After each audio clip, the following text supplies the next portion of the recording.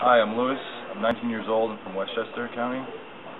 How you doing? I'm Anthony. I'm 21 and I'm from Long Island. Hi, I'm RJ. I'm 19. I'm from Westchester as well. We volunteered, the three of us, about a month ago at a March 10th camp. We kind of got involved through our boy Aaron. Hello everybody, my name is Evan Gratiski. Last March of 2011 I did my first comfort zone camp. What's up everyone, my name is Aaron and I got involved in comfort zone a little over a year ago. Older brother, a big buddy for a kid who's lost something or someone important in their life, and you just get to spend the whole weekend with them and just have a good time and be a kid yourself. So He first rang the idea up to me. Immediately I knew I wanted to do it. I've always been very giving back to the community, like doing community service, stuff like that. And it's just like spell the name out, I said helping little kids go out for the weekend, especially with something as big a deal like this, like kids losing a parent or sibling. And I mean, you give a kid a whole weekend, and you can really tell, from going in that Friday till the afternoon on the Sunday when they leave, and you can tell, like, just your time alone is so important to them, and they don't get time like that anywhere else. My personal experiences was I'm a young guy, and I definitely want to encourage more kids our age to do this. You can see the difference from the start of the weekends to end. The kid's very timid around you, doesn't really want to talk that much. At the end of the weekend, didn't want to leave your side, following you like a little shadow. And my first camp, I realized that this was definitely a place that I could just be myself and make new friendships and explore different outlets that I had never explored before.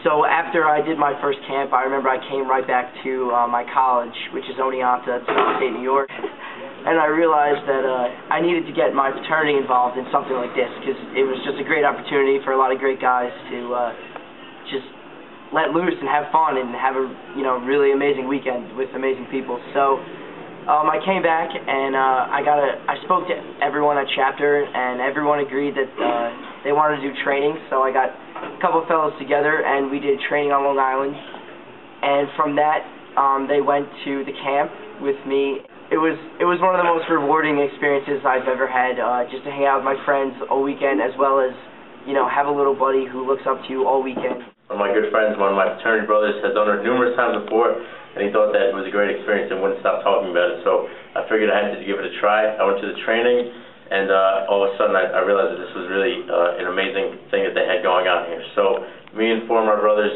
we went to the camp in Jersey, and the second you got there, you just realized that it was truly a life-changing experience. Everybody in the room was so genuine, so happy to be there. Everybody was there for a good cause, the same cause, to help people out.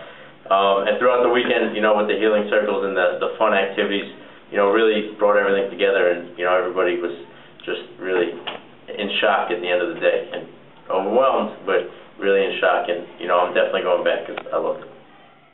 It was fun. We jumped in the car and we went down to New Jersey for the weekend, and we all just piled in my car. We got all of our stuff ready. We were all hyped up. We went down there, and I just remember, immediately everyone was so nice when you first get there. Everyone was just so welcoming and friendly.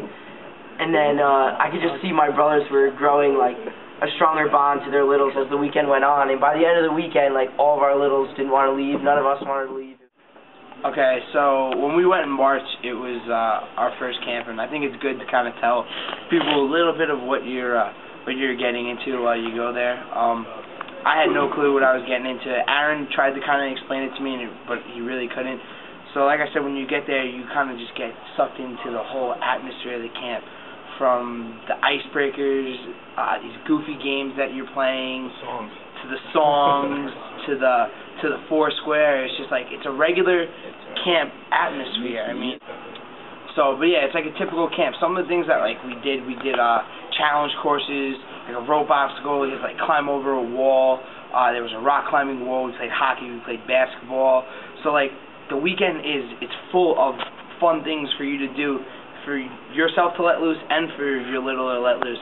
But then there is a time where you and your little buddy and your group that you're together with will have a designated hour or two, which it's called the healing circle, by the way, which you guys go and you talk about your problems, and that all the fun stuff, yes, that's fun, but to me, I think the healing circle is probably one of the most crucial parts of camp, but the most rewarding parts of camp, because you get to see how strong kids who are half the age of you are, and how they deal with their problems, and how they're so willing to open up to you. And it just, like I said earlier, it humbles you, and it just makes you so appreciative of what you have. But it's definitely not a sad weekend. It's a fun weekend.